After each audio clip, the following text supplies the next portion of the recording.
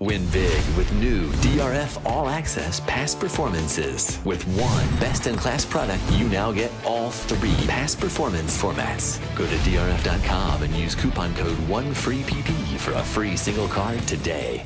Hi, everybody. Dan Illman, Ashley Mailloux, two nice stakes races at Woodbine for 2-year-olds on Sunday. Before we take a look at race number 3, the South Ocean for the fillies, remember the DRF has a nice deal for DRFTV viewers. 10% off all DRF past performances. Shop now by accessing the QR code on your screen, and please use the coupon code DRFTV10. Here's the South Ocean. We're going 6.5 furlongs on the Tapeta surface. Only a field of 5, but it's a fairly competitive bunch. The 3 Bren Gun Girl was an impressive debut winner over the synth earlier this meet.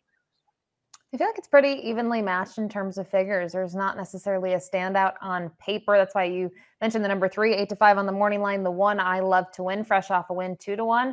The wild card is the first-time starter in here for Roger Attfield, the number 2, Silent Strike, who is entered in another spot you can see on the 19th in race number 5 at Woodbine, but has a slew of workouts, has Kazushi Kimura. So maybe there's things to like about the firster, but it's a compact field, but a little bit of a tough race to get through. Speed might be key in such a short field. We throw up the Timeform US pace projector. Bren Gun Girl sat off of the pace in her debut, but it appears she has a little bit of speed. One Jab Too Many showed speed in her debut. I would expect her, because she's going to be one of the longer prices in this race, to be really aggressive. I would think the outside runner is going to go and could potentially be the pace setter in here. Ella, was forward 2 starts back on the Tapeta at the 6.5 furlong distance, but I think the hand's a little bit forced with the outside runner. Also, the fact that blinkers go on today, that could make a difference. I Love to Win, the number 1, is the fastest Timeform US late pace rating, and we'll see why. Here's her most recent start. She's the only 2-time winner in the field, and I Love to Win had some work to do. It looks like she's in hot water here at about the 3/16 pole. These 2 horses on the lead aren't really stopping, but I love that I Love to Win lives up to her name. She keeps finding a little bit more, and she's not only getting past this horse, she's getting away at the wire. Yeah, she moves really comfortably to the wire, and I think the additional half a furlong shouldn't, work against her in any way. And looking at her so far, both of her wins have been on the Tapeta. I like that she showed last time out she can sit the trip and pass horses. Again, she gets a compact field once again, so maybe that helps her chances. She draws well. Emma knows her very well, and we looked at that race. I Love to Win ends up being much the best. She has to face One Jab Too Many again, who ended up finishing last in that field. So I think there's a lot to like about her. I think in terms of the horses that we've seen so far, she is the most proven on the surface. Here's the X factor, the number 2, Silent Strike. Roger Attfield is great, and he can certainly win with a first-time starter. Silent Strike, sire's silent name, clicks with 12% of 2-year-old debut runners. The dam didn't win, but she's foaled 4 winners from as many starters. And the second dam was a really nice horse on dirt, a graded stakes winner sprinting. So there is a little bit of pedigree here, and it's not like she's facing the strongest field in the world if this is the spot they opt for.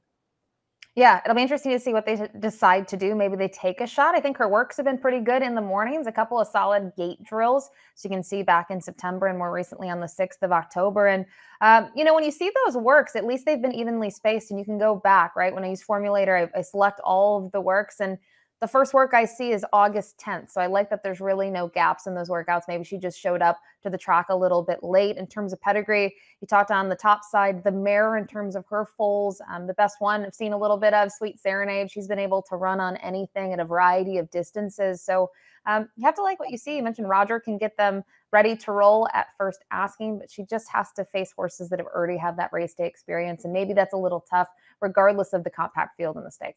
Trainer Kevin Attard is having a sensational year, and Bren Gun Girl took a lot of money for her career debut, bet down to favoritism in a 9-horse field. She did not disappoint. She settled outside, and she was wide on the backstretch, but she was quick enough to get into position, turning for home without losing too much ground, and then she readily runs by the leader. I thought this was a nice professional performance for a filly that still has some upside potential. And the way she draws clear here, Dan, you think additional ground is what she needs, right? 5.5, maybe not her ideal distance. She's going to get an additional furlong in this spot. And I think she did everything right. She wasn't in for the tag, that sort of being the condition with those maiden optional claimers, where the, provincial breds, the Ontario breds are able to be protected. I just think there's a lot to like about her for a barn that does well with horses first time out, but really does well with those repeat trips to the winner's circle.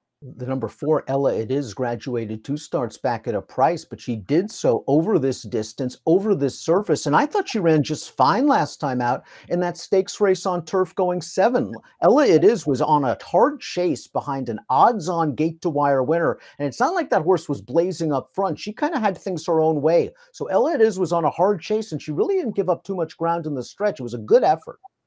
Yeah, and you wonder if she's able to get a similar trip now, kind of chasing just off of it, and if she's able to pass horses. I thought her maiden score was good. She did it quite easily, and Sofia Vivas has been able to now in those 2 starts get her forward and get that position early to not give up anything.